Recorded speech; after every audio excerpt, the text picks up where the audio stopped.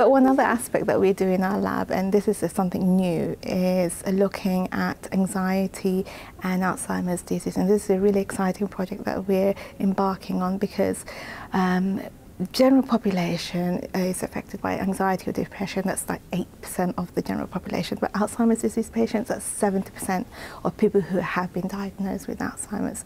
So one of the targets that we're looking at is to do with, again, a GABA-A receptor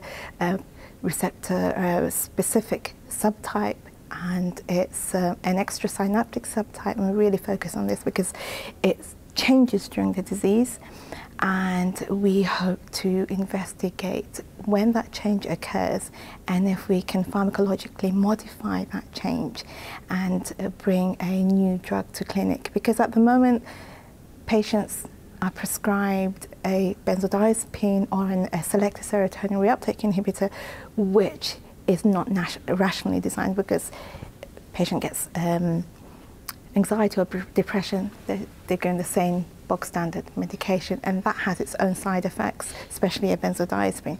So and in fact, benzodiazepines can lead to dementia-like symptoms. We've shown this and others have too. So what we want to do is design a more selective drug focusing on the inhibitory system.